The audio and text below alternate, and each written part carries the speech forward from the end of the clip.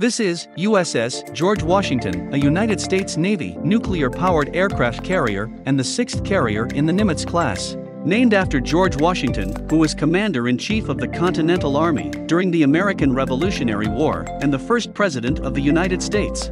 It is 333 meters long, 78 meters wide and 74 meters high supercarrier. The carrier can accommodate approximately 90 aircraft on its deck and use 4 elevators to move planes between the flight deck and the hangar bay. With a combat load, George Washington displaces almost 99,000 tons and can accommodate 6,250 crew members. The ship can reach speeds of over 30 knots and is powered by 2 Westinghouse A4W nuclear reactors and has 4 5-bladed propellers of 66,220 pounds each. This means that George Washington can travel more than 3 million nautical miles or 5,600,000 kilometers before needing refueling.